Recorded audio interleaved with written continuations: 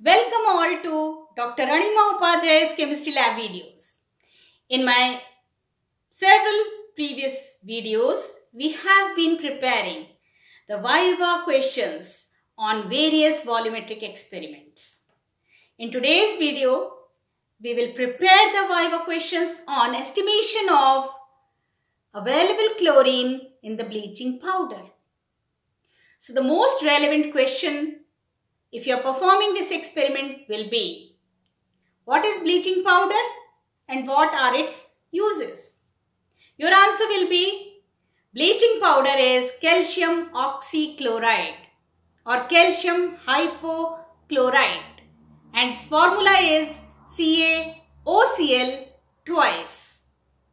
There are various uses of bleaching powder. It is used to bleach the dirty clothes.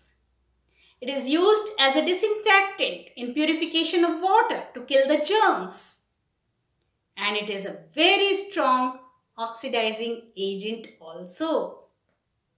What is the active part in bleaching powder? The active part in bleaching powder is hypochlorite ion, that is OCl ion. What happens when you dissolve bleaching powder in water? When bleaching powder is dissolved in water, it produces calcium ions, which are cations, along with the production of two types of anions. The chloride ions, that is Cl negative, and hypochlorite ions, that is OCl negative. How do you estimate the available chlorine in the bleaching powder? To estimate the available chlorine in the bleaching powder, I have to take indirect method of iodometric method of titration. What is iodometric method of titration? In this method, the bleaching powder aqueous solution is treated with an acidified solution of potassium iodide. As a result of which, the chloride ions present in the hypochlorite ions oxidizes the Ki, liberating an equivalent amount of iodine. This liberated iodine then is titrated with standard solution of sodium thiosulphate, and the liberated iodine then oxidizes sodium thiosulphate solution to sodium tetrathionate and itself gets reduced to sodium iodide, forming a milky white precipitate at the end point. What is the indicator employed in this titration? The indicator employed in this titration is freshly prepared solution of starch.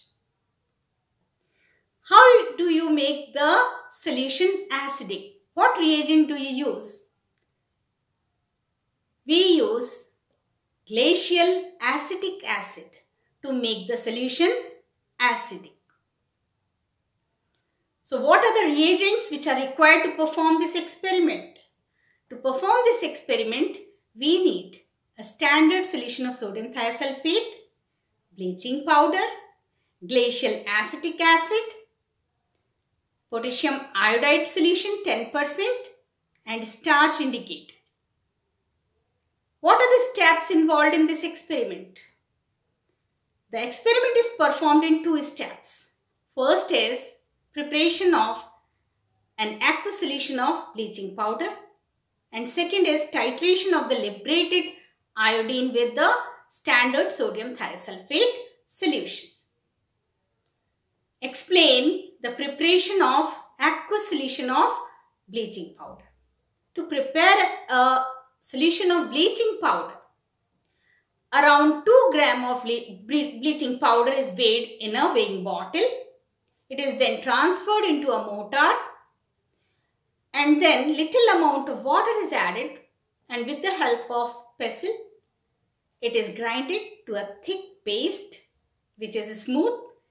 We add little more water to dilute this thick paste and then leave it to settle down.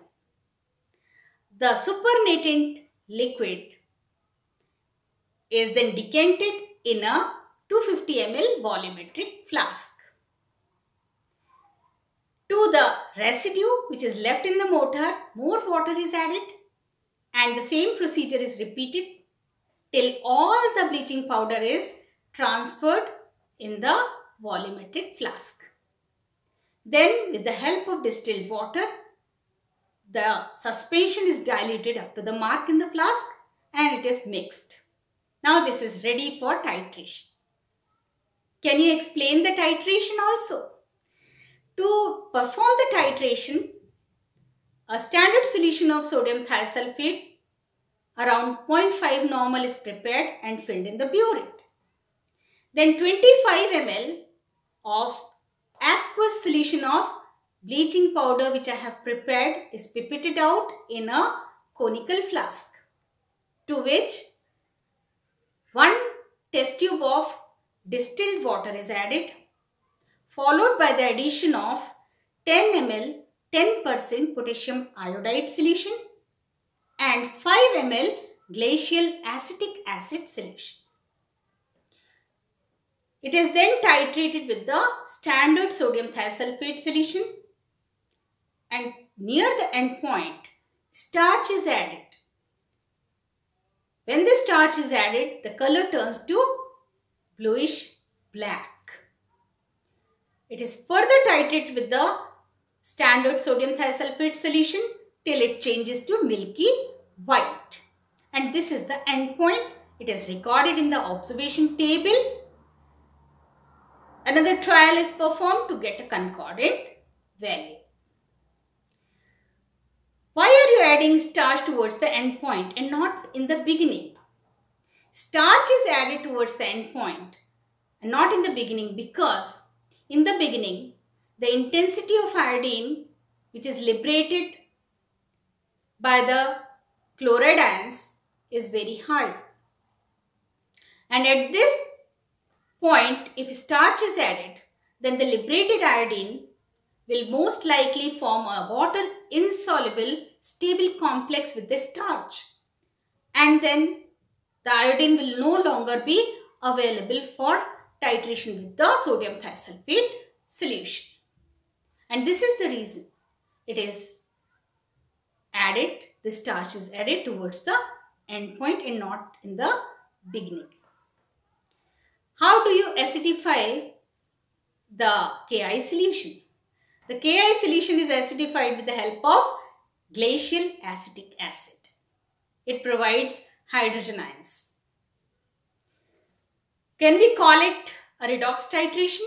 Yes, we can call it redox titration also because the liberated iodine is oxidizing sodium thiosulphate Na2S2O3 to sodium tetrathionate Na2S4O6. What is the white precipitate which is formed at the end point?